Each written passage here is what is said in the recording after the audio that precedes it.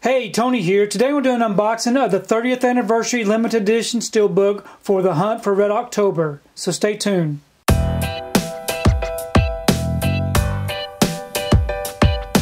So today I picked up my copy of The Hunt for Red October. This is for the 30th anniversary. It does come with a 4K, Blu-ray, and digital. This is the front of the steelbook. And here's the back. If you'd like to go ahead and check out these special features, you can go ahead and pause and do so. I'm going to go ahead and remove this from the wrapper and we can take a closer look at this artwork. Okay, I've got the J card removed and the wrapper off. Really nice looking image here on the front of this steelbook with the title and the stars, Sean Connery and Alec Baldwin. I really like the way that this one looks. It is kind of like it's not really that glossy, but it's got a nice shine about it. And here is the spine. And here's the back. So really nice looking steelbook. Then you open it up. Got a really nice red color about it.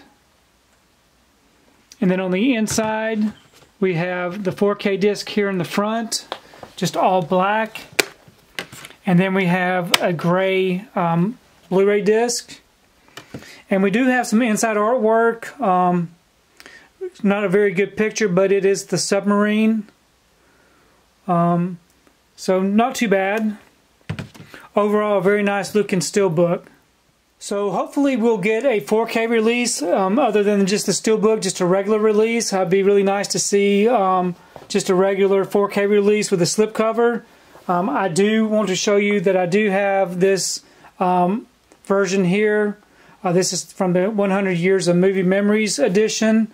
It does have a nice red slip on it, kind of like a foil slip. But that is the only version I have of The Hunt for Red October.